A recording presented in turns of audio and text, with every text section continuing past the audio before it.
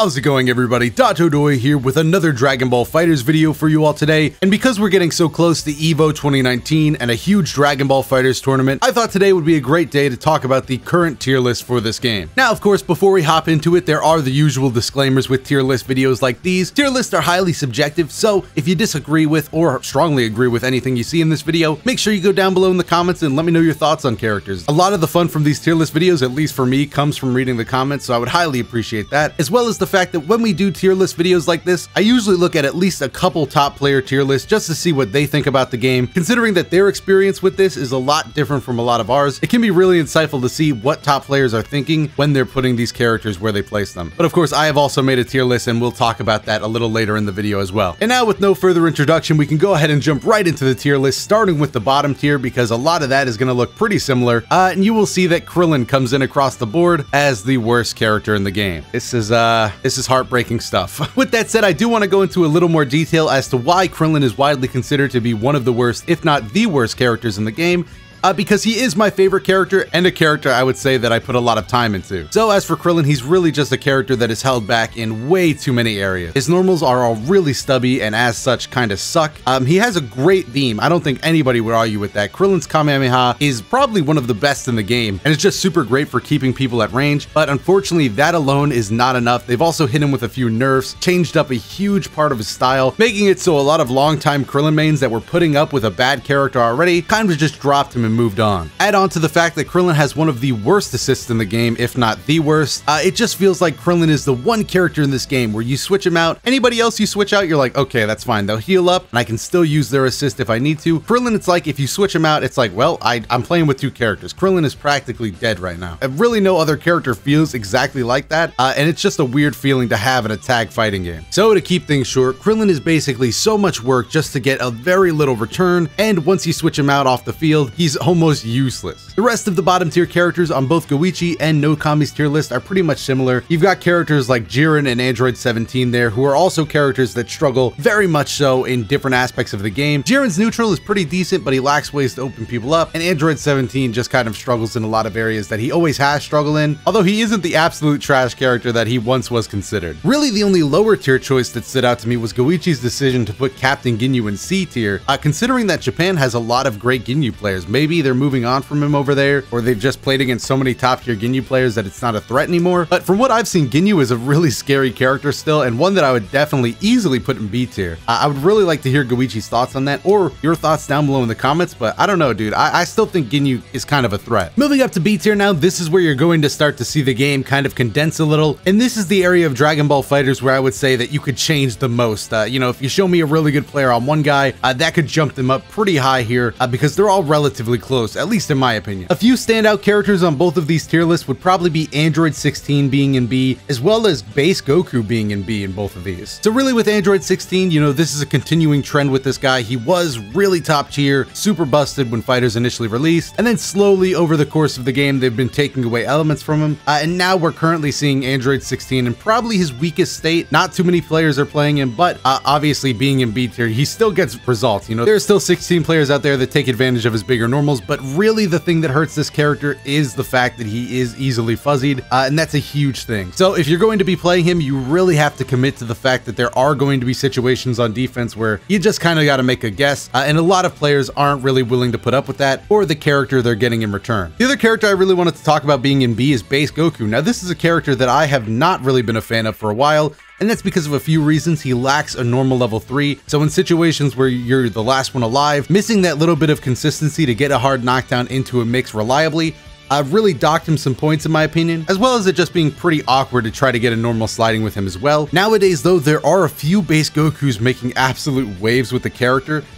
This one here, Wawa, is a crazy Base Goku player. I've been watching a lot of his stuff recently, and let's just say this guy alone made me want to put Base Goku in B. I know Nokami mentioned him in his stream, but I don't know if Goichi is also seeing this same Base Goku. But realistically, this character does have some stuff, and I could see him being low B. For me, he probably would be the lowest character in B tier. Now, as for discrepancies between these two tier lists, the biggest one is probably going to be Vegito being in B for Goichi and not being there in Nokami's list. Now, I got to admit, I would probably side with Nokami and say that Vegito has to be A tier in my opinion, at least low A tier. The character just does so much damage, generates a decent amount of bar off hit, and really, as soon as he gets the hit, he really makes a lot of it happen. He's also pretty good on block, I think. If you got good defense, he won't be able to open you up. That's kind of his fatal flaw, but he can make you block for a long time with that stagger pressure. Guard canceling in general, probably not a great idea against Vegito, because if they bait that out, that's a huge punish coming your way. As for Goichi though, there really wasn't some commentary with his tier list, so we don't know why he put him there, but I'd probably guess that Goichi is just kind of at another level when it comes to defense, so a character struggling to open people up is probably a pretty huge deal for him. Other characters in B worth mentioning are Frieza, Majin Buu, Beerus. These are all characters that can get some decent mileage off of,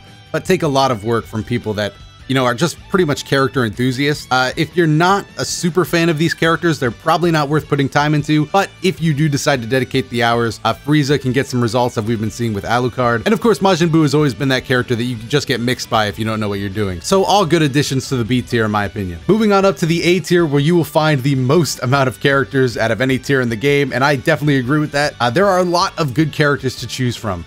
Speaking of Majin Buu, Nokami even has him up there in A. As for other standouts, you have characters like Goku Blue, who just puts on a ton of pressure, Cooler, who I think is insanely strong, Piccolo, another character that we see in top tier a lot. And then you got characters like Cell, Android 21, Yu Zamasu. All of these characters, it's crazy that they're an A, but there's just so many better characters as well. Zamasu, if he touches you, that's huge damage. Piccolo, if he touches you, that's huge damage. Cell's gonna make you block for a while, then you're gonna get touched, then you're gonna take huge damage. And then you got Super Saiyan Goku, who's single-handedly probably the most consistent character in this game. Great beam assist for when he's not on the field, fantastic normals for when he is. Level 3 is really good, damage with a lot of bar is really good. He's just a fantastic character. Same goes for Super Saiyan Vegeta as well. Yamcha also makes his way into the A tier for a similar reason. Yamcha as a standalone character can get a lot of work done, but when he's off the field, that Yamcha assist really shines. And I think at this point, players just know that Yamcha assist alone is probably going to solidify him in this A tier for a long time to come. One character that is in both A for Goichi and S for Nokami is Broly, the legendary Super Saiyan. And this guy, man, talk about making waves. This guy has gone from pretty low tier to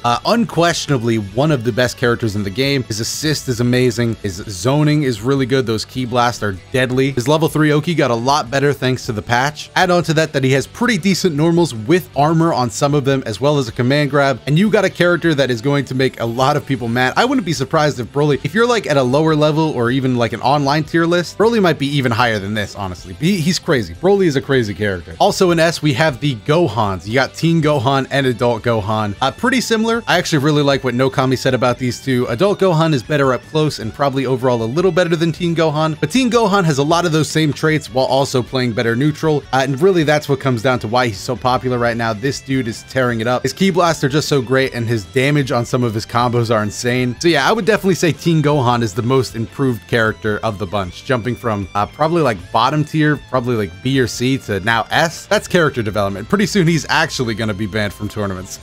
After those characters though, it kind of gets a little bland. You know the big three by now. You got Bardock, Kid Buu, and Goku GT. These are the big three for a reason. These are the guys that play Dragon Ball FighterZ at its very core. Goku GT has all that damage by himself, as well as being able to set up into his own Spirit Bomb for an insane mix-up on Wake Up. He's just a crazy character. Bardock, of course, would probably be my vote for single best character in the game, just because of how reliable he is. His buttons are great, his lights are great, all of his specials have a purpose. But yeah, you really don't need to talk too much about Bardock. He's been doing this since he came out. And then Kid Buu, who I assume some people would be surprised by, but really he's just an overall solid character. He's just got so many ways to open people up, which is another quality a lot of these top tier characters have. And his assist when he's in the back is pretty useful as well, forcing people to block for a super long time. But that about wraps up the talk for those two tier lists. You can kind of see some similarities between them and how the overall opinion of the game is shaping up going into EVO.